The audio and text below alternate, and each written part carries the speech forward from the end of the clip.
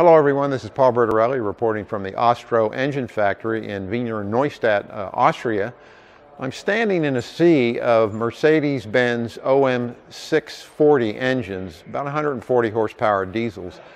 Mercedes makes about 1,500 of these a day, and Austro buys these engines direct from Daimler-Benz, and before they can turn them into the A300 aircraft diesel, they have to strip a bunch of stuff off of them, including the airbox, the turbocharger, the alternator, the engine sump, all the stuff you'd cry if you had to buy over the counter, the parts counter at Mercedes-Benz.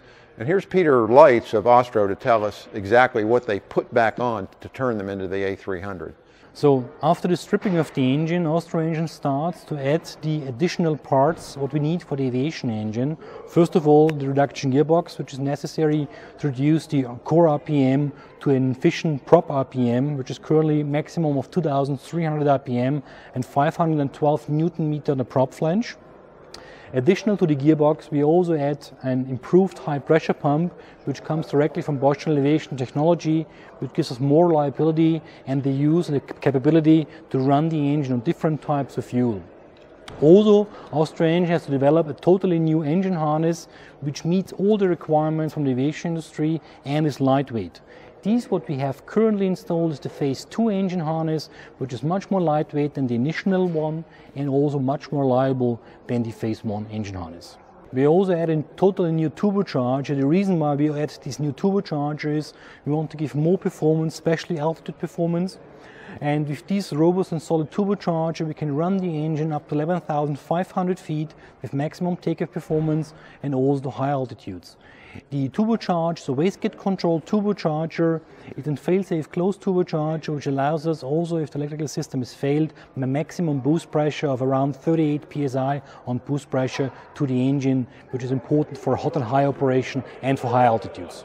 So also the electrical system on the engine on the automotive side needs to be modified because we want to run the engine on 28 volts, which is more common in the aviation industry. For that reason we use the standard automotive alternator to modify them to 28 volts. The same is for the starter. The starter is also modified to operate with 28 volts on the aircraft system.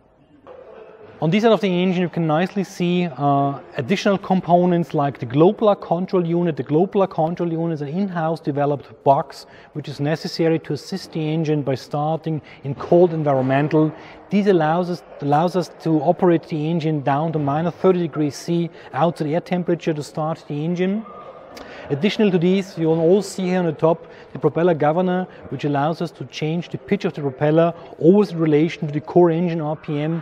Also this is handled by the ECU, by the engine control unit, which automatically changes the pitch of the propeller in relation to the core engine RPM by a small stepper motor. The governor by himself is a standard flywheel governor, what you know from all other engines in the operation. Also the sump needs to be totally modified because in the automotive industry the size and the shape of the sump was designed for the automotive application. In our application we need to meet the requirement for the aviation industry, especially the flying in the air, some special adapting from the sump and also from the suction pipe from the oil pump from the core engine. The initial engine from the automotive application has a maximum output of 140 horsepower. In our application with a different setting from the motor management system from the ECU, it allows us to operate this engine with up to 180 horsepower, 170 horsepower takeoff performance by modification of the timing of the fuel injectors and by the change of the motor management system.